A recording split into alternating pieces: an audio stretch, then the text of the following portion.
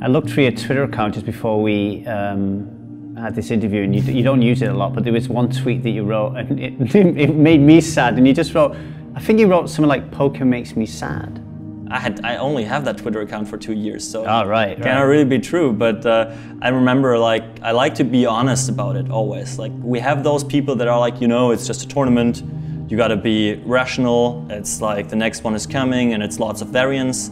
And this is just like, I mean, either you are that way, which is good on the one hand, but bad on the other, because I experienced that myself, that you put that into other parts of your life, that you get like a little emotionally cold, I would say.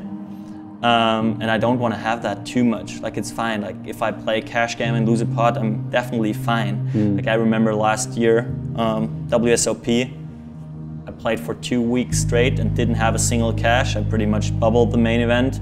I bubbled a 25K aria. I had a big flip for a big stack in the million one drop, and didn't get anything going in the other events. Like, this is just, it was a stretch of 10 tournaments, which is nothing. Right? Yeah.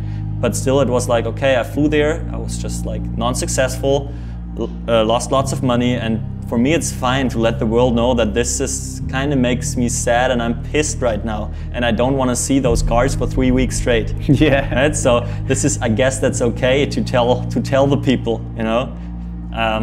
It's just like that. It's okay. Like, I invest that much that I'm fine with it. It's not about the money, but the emotions are there. Right?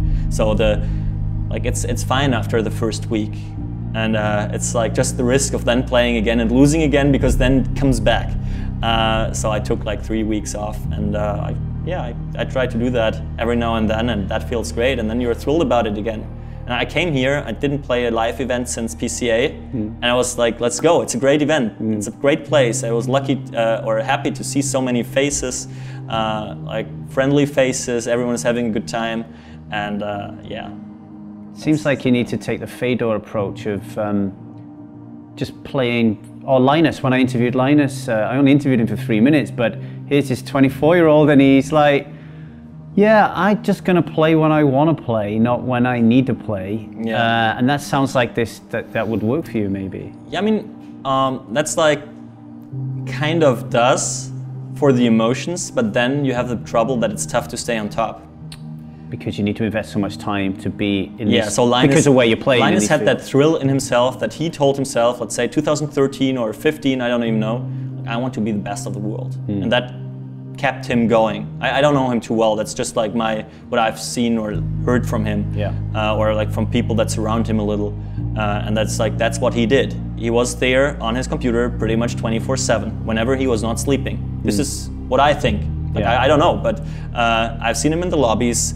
I've seen him, not seen him, but heard him studying solvers and everything, and now he is there. And well, he has the financial freedom, I guess, now. To do whatever he wants. And now, yeah, I mean, I'm cherry picking a little. Like, I'm looking forward so much to that summer, because it will only be 2 weeks of WSOP for me. We talked it through yesterday with lots of the players, like no Super High Roller Bowl. That means for lots of those players, there's no, I mean, it sounds stupid. It's like, no need to hang around. It's great to have that event going and to play there, but still, you feel like you would miss out on something. This is why you have to go there.